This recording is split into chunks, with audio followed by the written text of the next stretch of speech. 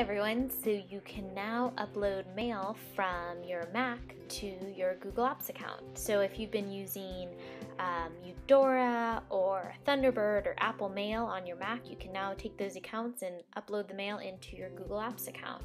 So you need to download this tool here, the Google Email Uploader tool. This is the URL where you can get it. You can also just Google Email Uploader for Mac, and that will bring you to this page.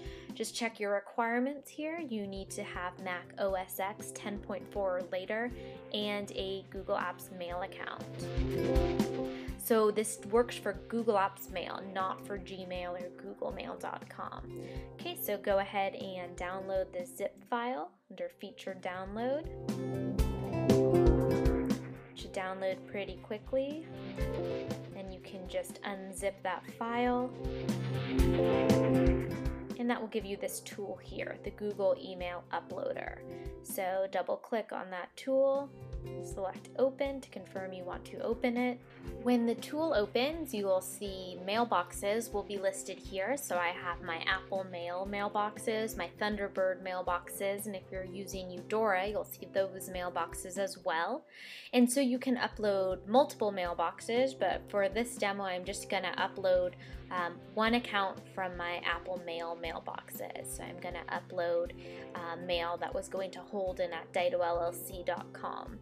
Then we go to the upload selection area, and I see I have 23 messages there, and it will be under a minute to upload those.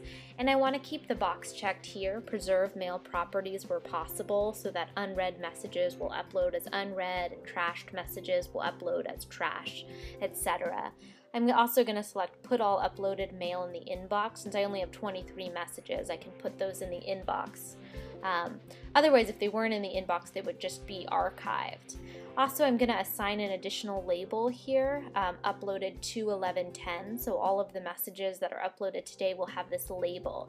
And that's good because if you make a mistake, you can easily select all of the messages by the label and then remove them if you need to. I'll enter my email address. This is your Google Apps email address and your password, and then select Upload.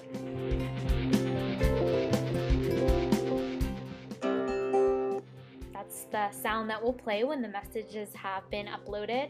And you'll see in skipped messages you may have some messages here, and those may mean there were multiple copies of the same message in your mailbox, so it only uploaded one copy.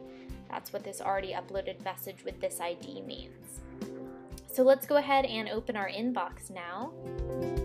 So I see that my inbox is starting to fill up with those messages that have been uploaded, and they'll appear in the order that they were received. So you'll see here all of the messages that were uploaded have this label uploaded to 11:10, and messages that I'd opened in mail will appear as read, and messages that I've marked as important will appear with a star.